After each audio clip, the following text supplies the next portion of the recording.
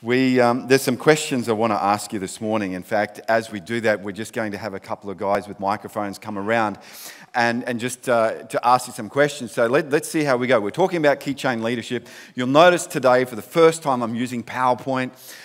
Oh, wow, imagine.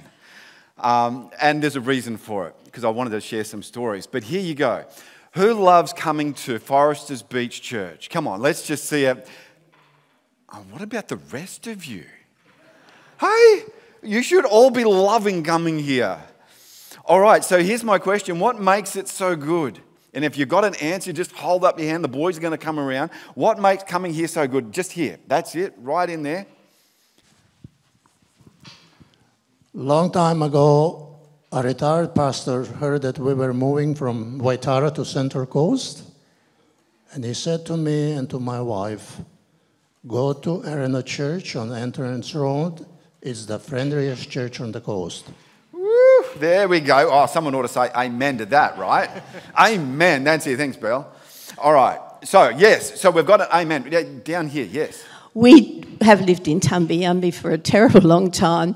And it was always a long way to go to church. So for us, it's just around the corner. It's only 6 kilometres.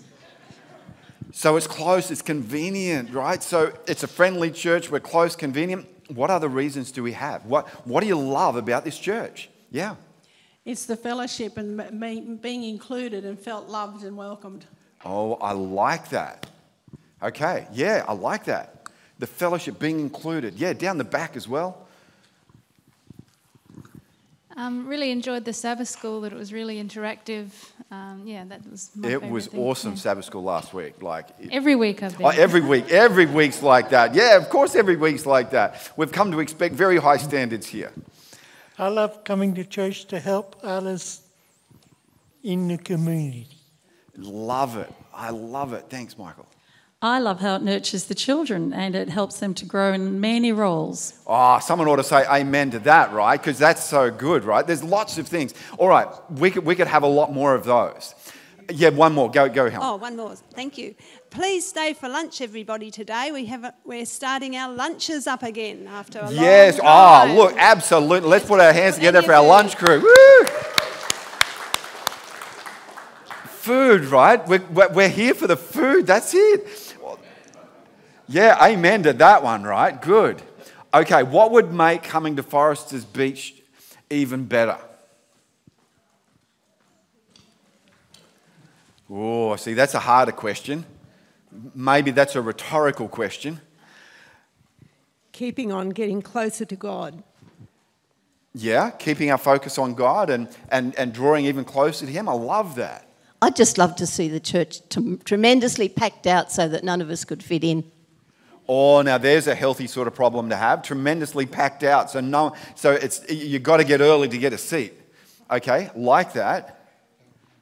I'd like to see all our old friends and families come back. That would be really nice. Yeah, it really would. One more down the front here. COVID, yeah. Well, finally we have a pastor. Oh, well, look, thank you. Oh, look, that leads me straight away to this. Now look at that. Look at that photo. And here's what I want you to notice, right? Yeah, sorry, look at me. Yeah, that's right. How terrible is that? Self-centeredness. It's shocking. What I didn't hear you say about what makes Foresters Beach Church great, and I'm pretty sure I could talk to most of you and the answer would be the same, is that you've got a great pastor. And I would be really happy at that response. I would be really happy at that response because that's not what makes this church great. This church isn't made great because you've got a talking head at the front. This church is made great because of the relationships you have with each other. Amen? That's what makes this church great. And if we forget that, if we lose sight of that, then we've lost sight of something that's truly important and truly magnificent about this church. And in actual fact, what you didn't say as well is that the pastor is the key to the success of this church. Pastor's not the key to the success of this church. In fact, have a look at 1 Peter 2:9. Come on, here we go. We'll get to the football later, but right now we're going to 1 Peter 2:9. Get your technology ready, open it up. I'm using the old technology today. 1 Peter 2:9.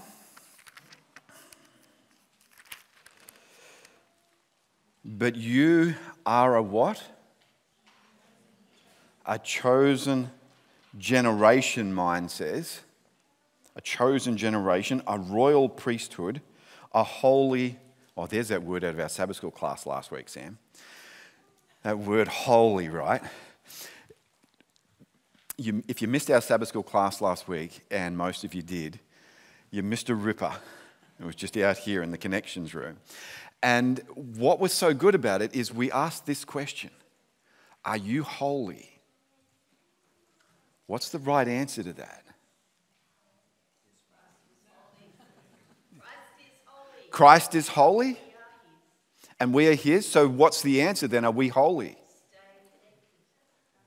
Yeah, all right, I like that. So if we're connected to Christ, then the right answer is yes.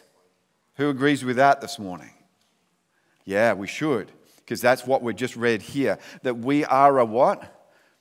A holy nation, a people belonging to God, that we are his own special people, that you may proclaim the praise of him who called you out of darkness. So we're this royal priesthood. We're this priesthood of all believers. It's not the priesthood of a special group of believers. It's not the priesthood of the anointed at the front. It's the priesthood of who? Of everybody. So this leads me to an interesting kind of question to consider. And the question is this then: who are the real heroes? Who are the real heroes of this church? Everybody. Well, it's the elders, it's the leaders, it's the deacons, the deaconesses, it's the property custodian, Bob, who's just here and taking care of business. It's like, and then it's more than that. Who else? It's the finance team who take care of and count the money week in, week out. It's our clerk. It's our safe places coordinator that makes sure that everyone who's working with our children actually makes sure that they're being checked and screened and they've got their police checks and that they're all just doing the right thing. And do you realize how? Do you realize how? I was going to use just like mind-numbing, you just got to tick all the right boxes and make sure. It's just like it's a dullish kind of job. And yet it's a very important one, and it's got to be done. And if it's not done, we as a church can be shut down tomorrow. So who are the heroes in our church? What about our youth leaders? What about our Pathfinder leaders? Going on a camp next weekend, and Crosslands is flooded. It's not awkward at all. Just got to bring your lilos, people, and a peg for pegging it into the ground so you can go to sleep on the lilo at night and you won't float off in the middle of the night. You'll be fine. Who else? What about our children's ministry leader and our whole children's Sabbath school departments? And what about our worship leaders and this tremendous job they do? And what about our music team and the work that they do? What about our Road to Bethlehem volunteers who just get down there and serve in the community? And what about our prayer team who's the powerhouse behind all that happens here? Let me just pause there for a minute. I see some heads nodding. There's not enough heads nodding to that. Now, Kevin, I'm sorry I missed last night. It was just one of those days in our family yesterday. But prayer is a really important part of our church, and there's a really easy opportunity to join in. Jesus said, ask so you can what? So you can receive. And then he said, you receive not because you ask amiss sometimes. And so what's the right way to ask? Well, empty ourselves and come humbly before him and just ask with an open heart, trusting that he's our Father and that he wants to give us his gifts, right? Prayer is such an important part of our church. We're going to come back to talk about prayer in greater detail later because I'm a big believer in the power of prayer. And then, of course, we've got our library and our archives. Like, this is the first church I've been to that's actually got an archives thing. And let me just tell you that from being at Maitland Church, how important the history of a church is. They were able to pull out documents from the 1980s and be able to trot that to the conference who couldn't find the documents and say, here it is. It's like, I love that. I love how organized that feels and that is. It actually helps us understand our history of where we fit in the scheme of things. And all of these are important roles. And everyone who serves in a hospitality in our community kitchen. And if I've called out anyone's name here, could you just stand? If you're involved in any of those, can you just stand? If you're an elder, if you're a deacon, a deaconess, if you're on the finance team, yeah, you should be standing now. Come on, let's see you stand. If you're on the youth team, if you're in the Pathfinder team, if you're serving in the kitchen, if you're doing safe places, if you're doing all of those things, if you hold any job in this church, I want to see you stand. That's it. Social committee. Our serving in the community. What we haven't even mentioned yet is the more unsung heroes, like our outreach and service teams in our small groups. No, stay standing. Didn't let you sit down yet. This is your exercise. Sorry. I don't mean to be rude. But it's like what you do in this church is so fundamentally important that today I just want to acknowledge you. Church, can we just acknowledge all the leaders who step up?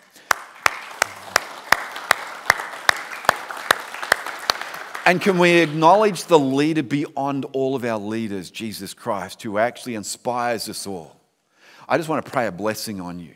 Father, I just pray that you will bless our leaders in our church, the unsung heroes who do their bit every week in serving in our community, in caring for our members and in caring for our guests and just taking care of all the basic needs. Father, I pray that you'll pour your Spirit upon them, that they would draw closer to you and have a greater sense of mission and of purpose because you're at the heartbeat of all that they do. We pray in your name. Amen. You know, there's so many more parts of our team. In fact, what we've even ignored this morning is the tech crew. You may have seen me walking up and down here a couple of times, and that's because my wife is at home trying to get my mum online, and she's like, it's not working. The live stream, and then I checked with the tech crew and they're like, yes, it is. And so I was like, yes, it is. And she said, well, it's not. And then she says, oh, yes, it is. We had a wrong date going out. So, you know, for all of those who got caught on the wrong date, we're a month ahead of ourselves on our live stream. But, you know, where would we be without our tech crew? Where would we be without, you know, the communications team, the people who just join all the dots and just take care of all of those things? It really matters, doesn't it? They really do. And today I just want to acknowledge everyone who takes on those kind of roles. And whether you've got it currently or whether you've had it in the past, what you do in that space is really important. And it really does make a huge difference. And there's so many more. But I want to know this is, who are the real pastors of this church? Who are the real pastors in this church? You know, do you get a pastoral visit when the pastor turns up? Is that when you get a pastoral visit? Well, for a lot of people, that's what they would answer. Yeah, that's the pastoral visit. I just want to redefine that. Because a pastoral visit is when you do a visit with someone in church. When you care enough to actually say, hey, Jacob, how's your spiritual life going?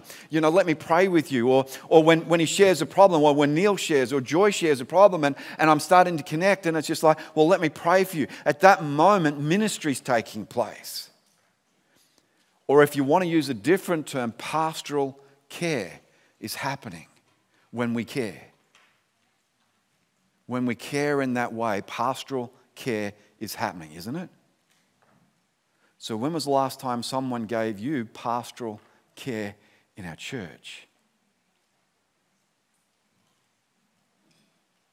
And hopefully the answer to that question is not months ago, years ago, or never. Because that's sometimes the answer I get. Oh, look, I've never had a pastoral visit. It's like, oh, really? Well, let me just check the reality of that, you know, because I'm not the super guy who's able to, you know, leap over a pulpit in a single bound. I'm not able to, you know, be faster than a speeding internet transmission. I'm not that guy. Instead, what guy am I? Well, I'm just one person. Grant's just one person. previous pastors, just one person. But all of us are the body of Christ.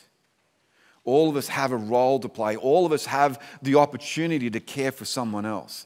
And in that sense, we get to do ministry with each other. We get to do ministry for each other. We get to pray when you've got problems and you reach out to a friend and say, hey, can you pray for me? At that point, that's ministry. That's pastoral care. Just want you to notice that. Just want you to be willing to call it what it is. It's when we care for each other. And you said before, that's what makes this church so great. Amen? Yeah, it is. It's what makes this church great, is that we care, it's that we're friendly, and much more than that. Now, let me tell you my story. Oh, what a great story. And Dallas, who's here with us, with Colleen today, goes right back to my very first assignment at church. I was the pastor at St. Martin's Church. That's the guys there on your left in the screen. That wasn't their church. That's where we went for a historic gathering where we would, have a monthly radio broadcast where we would sing online and preach online, and it would be broadcast on a community radio station once a month. It was a lot of fun. I actually learnt to kind of sing in that. I'm alongside Noel Barlos, who used to, I did his funeral for him years ago, but Noel, dear man, and you learn so much at a funeral, right? And what I discovered at his funeral was that he used to be a bikie and get around on a bike. And he's the Bob Stubberfield of St. Martin's Church when I met him. He was in his late 70s, 80s, not that Bob is, but it's just like that was Noel. And Noel was doing all of that, and then he was just the kindest man you'd ever meet. And I couldn't imagine him being a bikie, but he was. And he was a plumber. And he was on the job in Christchurch, and while he's on the job in Christchurch, here he is, singing with 3 other friends, 4 of them all up. And what were they singing? They were singing hymns on the job, barbershop quartet style. And it just did my head in. It's just like, oh, fantastic. Well, he taught me to sing in that first church. I used to work about a 36-hour week working for St. Martin's Church. But I had a second job on top of that. My second job on top of that was actually being the Christchurch citywide youth pastor. And we had, because of the geography of Christchurch, it was just like one youth group. It was just all the church youth used to hang out together. And so I used to work 36 hours for St. Martin's, and then I used to work about 30 hours plus over the weekend. By the time you take Friday night and you finish up, and then you do Sabbath afternoon, Saturday night, and Sunday sports and all of those things, it was just like, life was just this one giant roller coaster of adrenaline-pumped action on the weekends. Not all the time, but very frequently. And then Bob Larston, who is the... Helen, can I get you just to whip out and get me some plates? And Bob, can you bring me in a little table? I just realized I needed those. Thank you so much. I should have actually arranged to get those before. But so Bob was our youth director for the conference. And I remember Bob taking us down to Mount Hutt Retreat. They used to call it was actually Methven Youth Camp. It got renamed years later. And there we'd have our summer camp. Now, this is South New Zealand. Their idea of summer is not anywhere near our idea of summer. And to have it in April is nothing like summer, but they'd do all the summery things. So they'd go swimming, they'd do water sports, and the water was always freezing cold. Thanks, Bob. Let me give you a hand with that. Yep, cool. All right, this is going to be great. I'm going to need some volunteers. So Belle, can you pick some volunteers for me? Yeah, Bella, thanks. I just need one volunteer, really. In fact, no, maybe 2 volunteers. If you could just find me 2 volunteers, it'd be just great. And so there we were at this camp, and so it was a summer camp. It was about 100 kids there.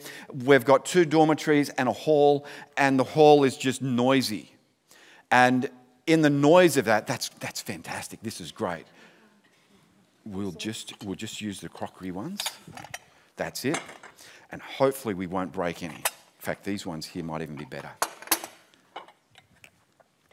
And while that was running on, while the camp was running on, it rained for several days in a row. And so, no worries, my email address, my private one is Real Ideas Man, and I am. So I just stepped up and it was no trouble at all. Yeah, come on down, this is going to be fantastic. And, sorry, what's your name?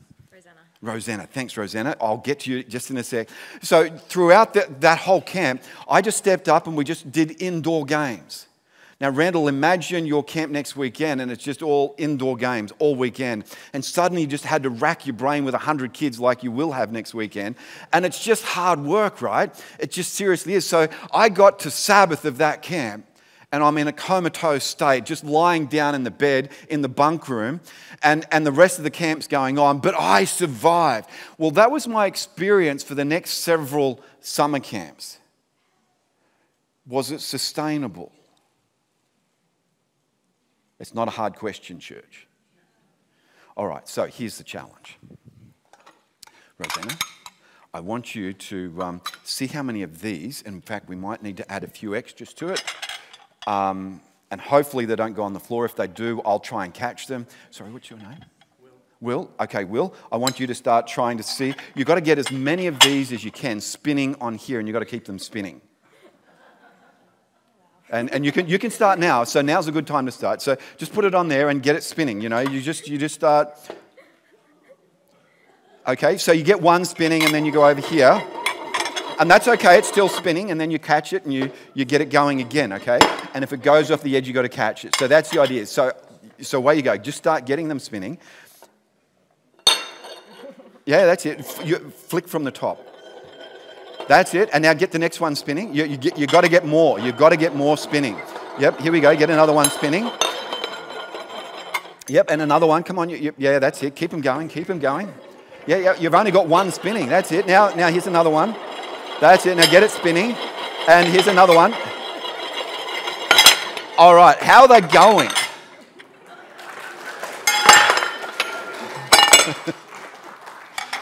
All right. Helen, I hope we didn't break any of those. I think they look all good. Thank you so much. Now, how hard was that, by the way? Yeah, it was tricky. It was really tricky. You had to keep focused. Yeah. What else did you notice? They didn't spin. It's hard to keep them there. Yeah, this is a basic leadership thing, right? So imagine that's a ministry in the church, and that's another ministry in the church, and all of those are ministries in the church, and these are more ministries in the church, and one person, the super pastor, is here, and he's actually keeping them all going. Yeah, how sustainable is that? Thank you so much. In fact, you don't even have to be a super pastor. You just got to be a local ministry leader in a church, you know, like, I'm the Pathfinder leader. I'm the youth leader. And at one church, I was doing both. And then you try and keep them all spinning. How hard is that? And then you've got your job, and then you're a parent and you're a father or you're a mother, and you're trying to juggle all of those things at once, and it's just really difficult to keep everything going. And the sense of overwhelm that can come with that is huge. And that, of course, is my story. That was me early on in ministry. And then literally, this was the training. I don't know if you ever remember it, Dallas, but Bob Larson actually used this very illustration at a youth camp over in, what's the little harbour thingy? Akaroa, yeah, somewhere around Akaroa there. Yeah, I can't remember, Stuart. How terrible is that? I'm just starting to lose it. And it's just like, wow, how incredible is that there's an illustration that just illustrated where I was at. So what's the solution? Solution is to do things a little different. The solution is what our scripture reading was about, was in Exodus 18. So in Exodus 18, I want you to notice something here in Exodus 18. In Exodus 18, and we're reading there from verse 13. And so it was on the next day that Moses sat to judge the people, and the people stood before Moses from morning until evening. That's like a queue you've never seen before. I've been to Disneyland. I've been in long queues. I went to World Expo in Brisbane. There were long queues if you ever went to the expo in Brisbane. It's just seriously ridiculous stuff. So when Moses' father-in-law saw all that he did for the people, he said, "What's this thing that you're doing for the people? Why do you alone sit and all the people stand before you from morning till evening?" And Moses said, "It's because I'm Superman." He's the guy in the suit. He's the guy with the leotards on the wrong way around. And Moses said to his father-in-law, "Because the people come to look at me, look at me. The people come to look at me." That's right. They come to who? Me. That's right. They come to me. All right. We notice that. That's the first me right there. To inquire of God. And when they have a difficulty, they come to me. That's right. They come to me. Right. You've got to get that right. See, you've got to come to who? You've got to come to me because I'm the expert, right? You've got to come to me. And then he goes on because, he's got a bit of a me problem. So now he's going to change the pronoun from me to, not to thee, but to I. When they have a difficulty, they come to me, and I judge between one another, and I. See, he's not just got a me problem, he's got an I problem. Totally he does. He's not seeing things real clear. And of course it takes Jethro, his father-in-law, to actually set him straight with what is 3,000-year-old, current, state-of-the-art, best thing you could ever teach someone as a leader, advice. It's never grown old since then to now. And that is, you've got to delegate. You've got to empower others.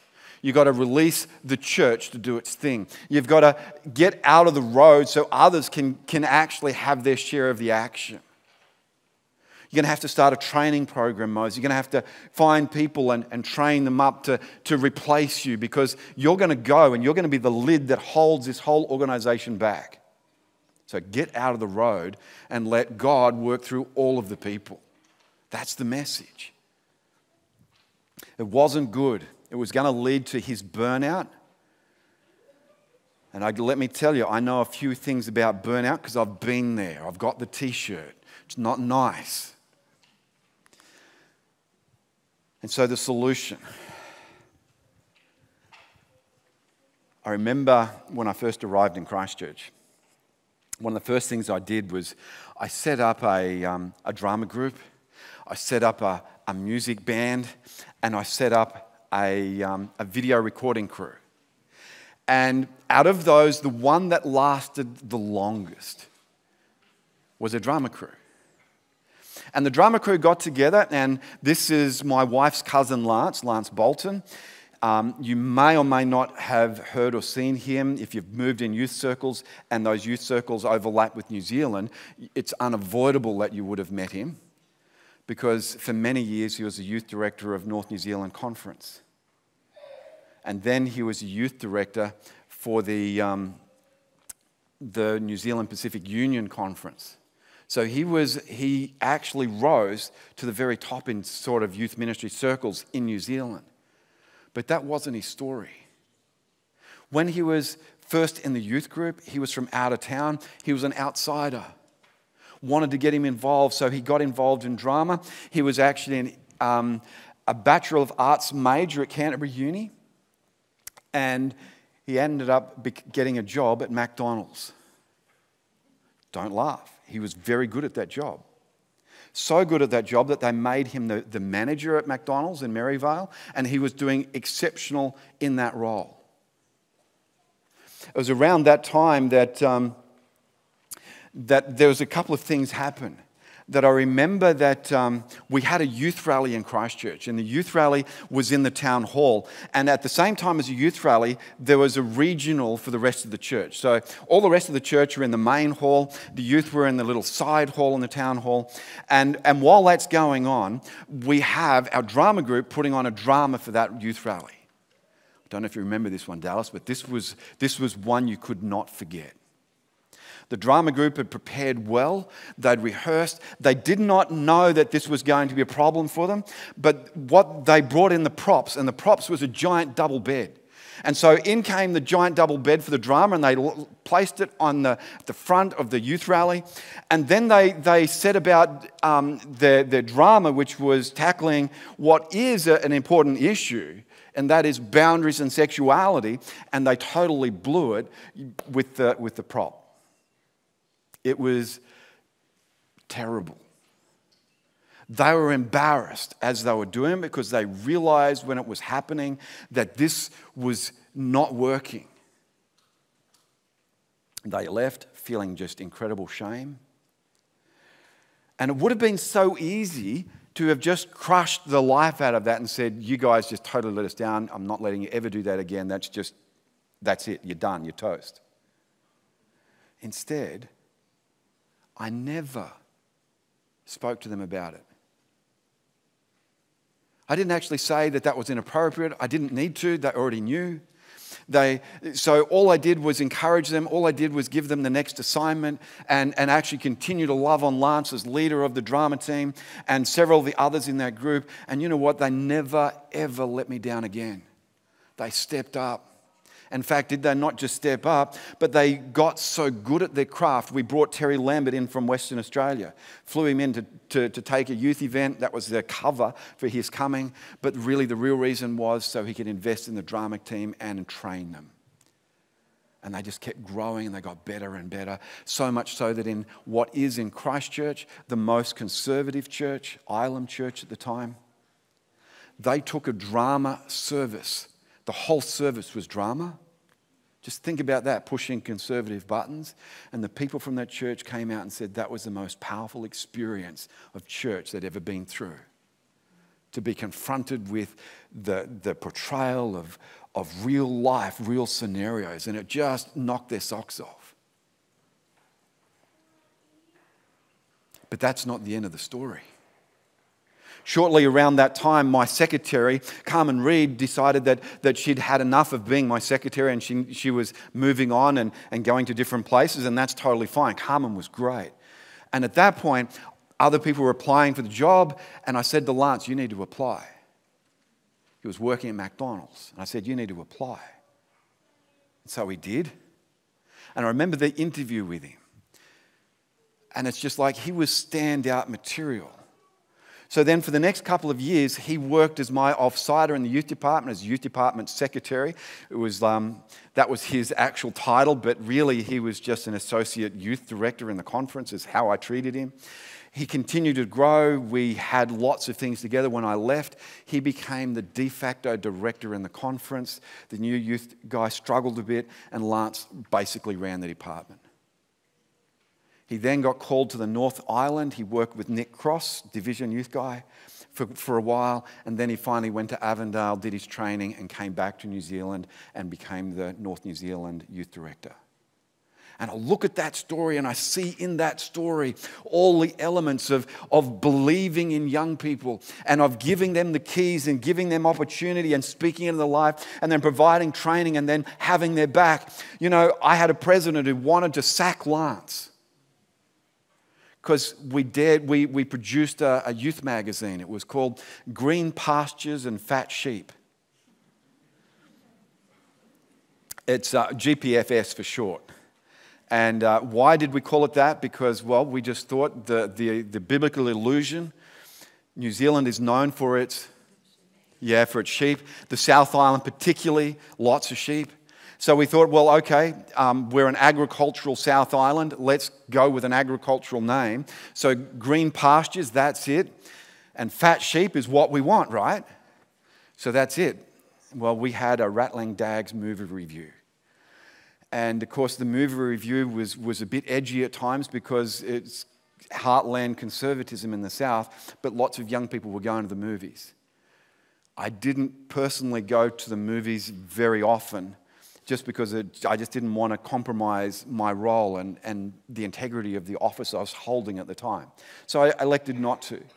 But Lance did, and he'd write reviews of them. And I remember one occasion he wrote a review, and it was a review of an M-rated movie. It was The Matrix, and he wrote a review of that, highlighting the Christian themes and the problems in it. Well, the boss heard about it when a mum took a 14-year-old daughter along to see the movie. They were shocked out of their brain, got onto the president and said, that should never have happened. And it's like, well, which part of that didn't you see? The M rating? The fact that here are the Christian themes, but here are the problems in the movie. And if you do go and see it, we want you to start thinking about what you're watching. That was our intent. Well, that went over like a lead balloon. The president wanted to sack Lance. I had his back. And leaders, you need to have the back of your team. Really important. And I just want you to know, if you're leading in this church, I will have your back. It's really important that we stand there, because there are people around who misunderstand. They don't know the whole story. They miss part of the story. They miss part of the facts of what's going on, and it's so easy to fire darts. But in that space, if I had allowed that to happen, he'd never be a pastor. He would, what he went on to do in Auckland, their basketball tournament in Auckland. We're talking Samoans, Tongans, Cook Islanders. They believe in basketball almost more than they believe in Jesus, right? They believe in winning at those events. And when they turn up to a tournament, they're not just turning up with the youth group. They're turning up with every other cuzzy bro that they can round up who plays for A-grade teams wherever they're from. And winning is everything, because it's about the mana of winning. So here at this event, it was not uncommon. The event would start like at 7. It would finish about 2 or 3 in the morning. It was just like this giant event that would just roll on until the last teams played off in the grand final. And in the middle of all of that going down, it wasn't uncommon for people to get really abusive, to get angry, for fights to break out, all sorts of things. And the word on the street was, you've got to shut it down. You know what Lance did? The guy the boss wanted to sack. He didn't shut it down. He went and met with all of the youth groups in Auckland and said to them, guys, we've got a problem. And the problem is our Christianity is on display in all the wrong ways at this event. And if you want to go to that event, if you want your team to be at that event, here's what you're going to have to do. You're going to have to rein in all the extra players coming in from outside. And you're going to have to rein in the control of your tongue and the physical abuse to referees and umpires on court. And you're going to have to go to the youth rally in the morning. Totally transform the event. The culture of that event went through a seismic shift. Now, why do I share that story with you? I share that with you because what that story illustrates is handing over the keys of authority and of power. And you just hand over a little bit, then you hand over a little bit more, then you hand over a little bit more. And pretty soon you discover you're no longer needed. You just got to get out of the road and let him do his thing. And then pretty soon he's actually training up others to do the same thing. And it's a glorious picture of succession planning. Moses had to learn how to do that. And here's the thing, what are leaders? Leaders are filled with genuine empathy and authenticity. This photo was taken 3 days. This was a Sabbath afternoon. On the Thursday night in September 2010 was the first earthquake that hit Christchurch. Pathfinders on the Friday night camped at our place because we just didn't think we should go up into the mountains. We lived on a farm out of town. And then that morning we went up into the mountains and we did our exercise. And while we're doing this exercise, here's Alfredo. Just look at him there, Randall. He's actually being blown against the fence post. If he actually stood up, he wouldn't be able to stand without being at a very great angle. I took the photo and I'm sort of leaning like this to take the photo because the wind was probably about 100, 120 k's an hour on the top of there. Not uncommon. And we just climbed to the top of a mountain. We're trying to get our bearings for navigating. This was a training exercise and where we had to go next. Intense. But that's the background of the photo. But the story is simply this. Leaders need to show genuine empathy. They need to be authentic in the journey. You don't pretend to be something we're not. Be vulnerable. So did I always get it right? Not at all. Did I make mistakes? Sure. Why did I burn out? Because I got, Lance is a success story, but I could tell you all the times that, like for instance, one time at Papanui Church where I went home literally in tears. I was the last one left cleaning up after a massive event. And I'm sitting in the car and I'm just tears streaming down my face saying, Lord, why does it have to be this way? The answer is it didn't. But the problem that Neil has is Neil is an introvert and doesn't like asking people. I don't like troubling people. Yeah, you're with me? Yeah, it's just, I don't like that. And so I have to get out of my comfort zone. I have to say, will you do this for me? And I'm like, but I don't like asking you. I'm paid to do things, and so I've got to get out of my comfort. I've actually got to step over and actually say, will you help? Will you do this? Will you do that? And guess what? People are willing to step up. People are willing to do those things. And so the tears are tears because it's of my own brokenness, my sense in which my own inability to step up and ask others to do things. Churches are people, growing people, giving to people at the right time, the keys of power, who grow new people to repeat that process until Jesus comes. We never finish that. So Ephesians 4 says this, that we are the body of Christ. Some are apostles, some are elders, some are evangelists, some are teachers, some are ministers, some are hospitality experts, some are small group leaders, some are the tech team, some are all of these different things. And in the middle of all of that, in the middle of the hospitality, in the middle of everything else going on, what we've got to do, we've got to train and equip the saints for ministry. The ministry of this church is the church doing its thing. It's you. And in the middle of that, what I want more than anything else is you to find a young person who you can speak into their life. Colleen was talking about here today about the talents, noticing the talents that people have. And it's about getting the football. It's about saying, all right, need to pass that on. Who are we going to pass it on to? There we go, passing it on. Now, who are you going to pass it on to? Who are you going to speak into their life? All right. And then who you're going to find someone, you're going to disciple them, and you're going to get them to understand your role, and you're going to speak into the life so that you can pass it on. And so who are you going to pass it on to? Yeah, don't hit anyone. Don't knock them out. This is not the time. All right, and so on and on and on it goes. And even though it's a Queensland rugby ball, don't let that put you off. We're going to pass it on, and we're going to keep passing it on, because what we have to do, I can't hold things so tightly. Look at me now, church. Look at me. Thanks, Rochelle. I can't hold things so tightly that I don't let others have a chance to grow and to step in. There's new generations rising up in this church all the time. We've got to let go. We've got to stand beside them. We've got to encourage them.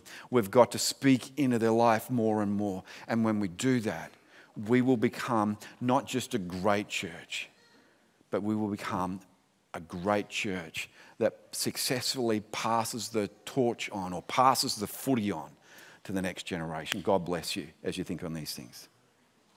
Father, we just want to thank you so much for Jesus. We're so glad, Lord, that your plan is not that we have to spin all of the plates by ourselves, but we get to do that in community, relying and trusting each other to help, relying and trusting each other to minister to us in our time of need. Oh, Lord, bless us.